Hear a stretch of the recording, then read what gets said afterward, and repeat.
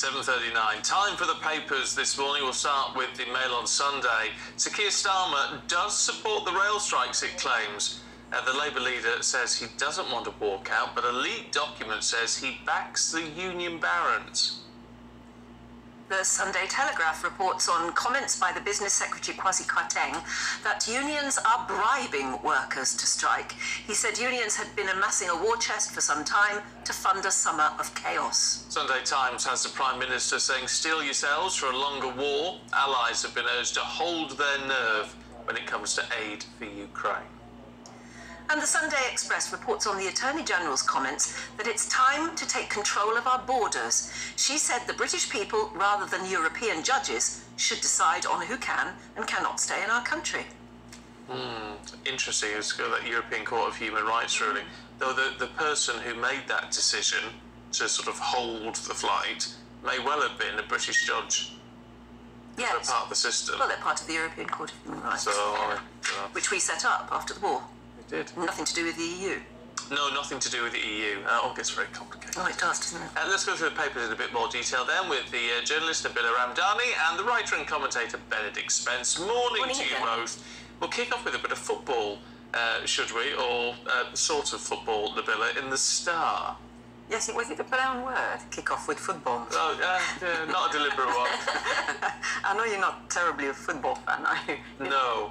But this is far removed from football, actually. It's a story about the forthcoming World Cup, which warns that World Cup footy fans hoping for a bit of extra time in the bedroom are being warned that they might end up behind bars if they have sex outside marriage.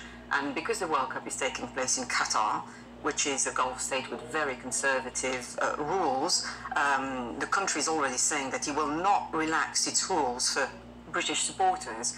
So if you're planning on going out there with your partner to whom you're not married, you're in a bit of trouble. I mean, can you even stay in the same hotel room? Well, potentially that could be a problem as well. I mean, a night of passion could mean 7 years in prison.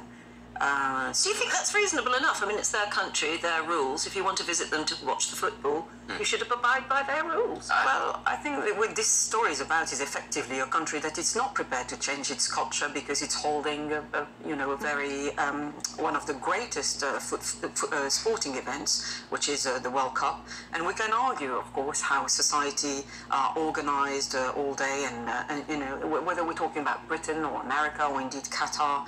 But the bottom line is that the World Cup is being held in Qatar because it's a massively rich country and it's pouring multi-billion into the game, and that's why it can effectively do what it's like. I mean, on paper, it's a very impactful story, but effectively it's only stating the obvious, I'm afraid. Yes. And, of course, choosing an event like the World Cup is always a great opportunity to, put forward criticism because it's the apt moment to do so. But again, I mean, and I'm sure there'll be a lot more criticism about Qatar in the months leading up to the World Cup. But, we can argue about human rights, and I think it's right and proper to do so.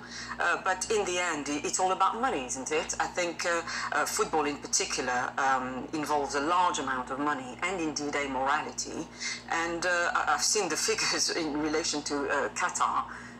I mean, it multiplies. It's immense wealth every second. It's very rich. You can predict there will be problems, can't you? Oh, there's lots of footy fans going out there to watch the football and think they can behave the way they want to behave. Oh, yes. And you'll find that the Qataris don't like it. They don't, they're not particularly famous for their tolerance of people misbehaving in public, and so I do think it's going to be a curious World Cup. I mean, they managed to hold one in Russia without there being massive amount of problems. But I think the very fact that they held one in Russia, before then having one in Qatar, I think kind of shows you what the real issue is. As Nabila says, it's all about money, and football sold its soul a long time ago. And but they really did this time. I find it kind of amusing actually that we're getting all sort of het up about Qatar, given that 20 years ago we did sell one of our biggest football clubs to somebody who was nicknamed Putin's purse, because he's so deeply tied to the Russian state, and Paris Saint-Germain are owned by the Qataris as well. It's an odd one for us in the UK, in the Premier League, which is all about money at almost any cost, to start getting upset about this and the other. We can get upset about these things, but look, football was for sale a long time ago, and you have to sort of, you reap what you sow. Tell us about asylum seekers in the Telegraph. What's the take on this? Yeah, so this is the news that in the sort of the last 15 months, the numbers of asylum seekers coming to the UK has jumped 60,000 in a year, with over 110,000 people currently awaiting. Juxtaposed with the fact that only 15 applicants have actually been deported, sent back, failed their asylum applications, and been sent back to safe countries. None of them have gone to France, incidentally. None of them have been people that sort of crossed in boats and then been sent back to France.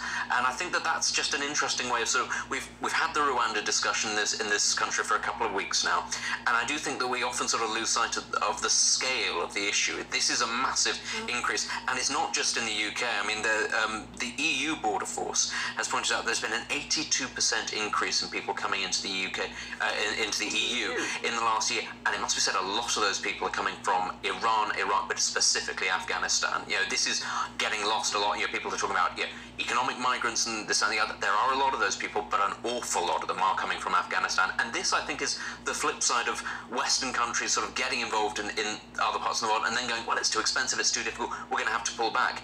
There are consequences for that, and I think whilst it's all very well and fair to say that criminals need to be deported and there need to be sort of proper checks and balances on people coming in for economic migration, I think we've kind of slightly passed the buck on this side, specifically on Afghanistan. I'm more than happy to say that a lot of other people shouldn't come to the country, but Afghanistan was actually more or less a functioning situation. It wasn't a great country, but we had propped it up, and then we withdrew. They would be considered, I mean, sort of suitable asylum applicants, wouldn't they? Well, this is the thing, it's often framed as there are tens of thousands of economic migrants, and there are, and the government is actually, as much as it likes to talk a tough game, it is actually quite keen for economic migrants to come into this country. We do have an ageing population, we need young working age people, but an awful lot of these people are coming as a result of a conflict that we essentially triggered by going in and then re-triggered when we withdrew unilaterally without setting up a viable alternative.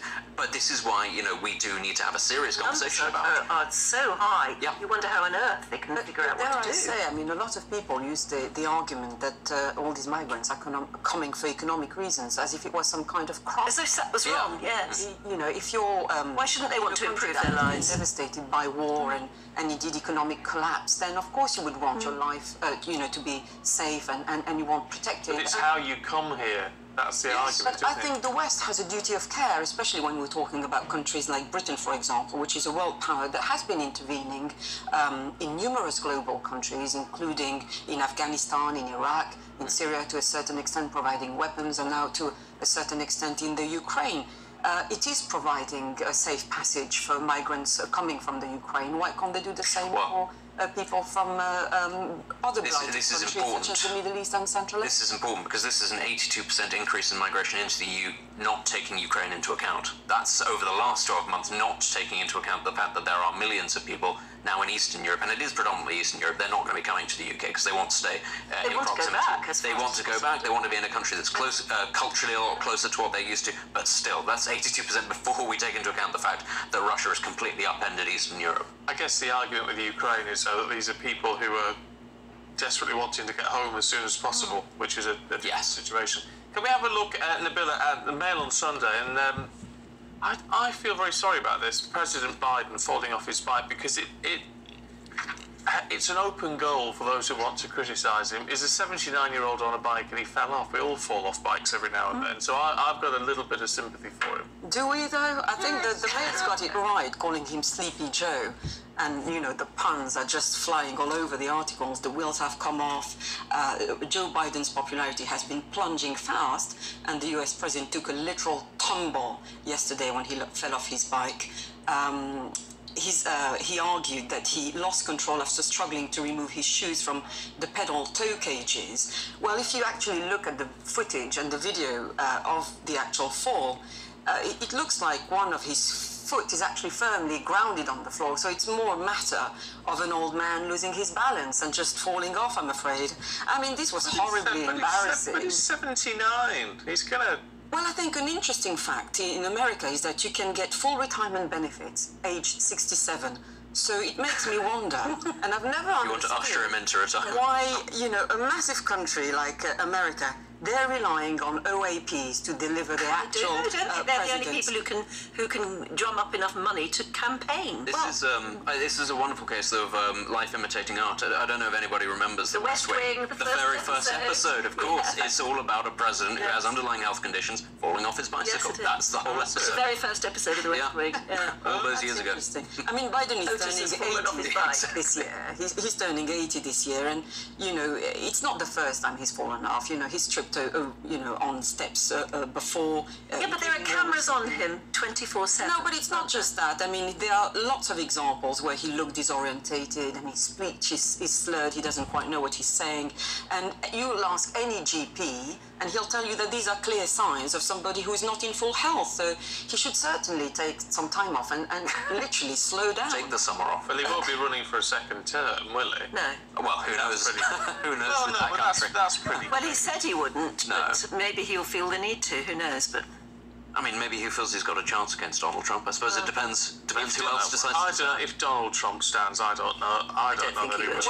Do you know what I really fear? We were talking about this in the room backstage. I think it'll be Clinton-Trump too. I really do fear that that's what's going to happen, because Hillary Clinton is in the FT this weekend. They've done an hasn't said she's interview. going to run. She hasn't said, but she's in the FT doing an interview. She's in the New Statesman doing an interview. She's doing the rounds. And again, I just think, do you know what?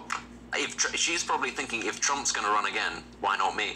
Well, there I said, Maybe. Trump is himself is chomping, at the bit for another run at the presidency. Of course he is. He's age 76, but I have to say he looks far more sprightly than Joe Biden. But it's a just farcical the tan. situation, that we have OAPs running. it is farcical. isn't Yes, it? it is. And you look at a young president like Zelensky, who seems to be doing so well at doing what's needed, at stepping up and looking as though he is strong and fit for the job. Yes, something like Pete Buttigieg. Buttigieg versus DeSantis would be DeSantis. much more enlivening. But again, They've got to come up with a lot of the reasons that people suggesting that China and Russia are moving as they are is because of a belief that the American political system is broken, because you never know who it's going to be. It's going to old be. men as well. Yeah, Well, that's true. yeah. That's true. Yeah, such is life. Go. Nabil Benedict, we're going to leave it there, but it's good to see you, and we shall catch up a little bit later on. Thank you.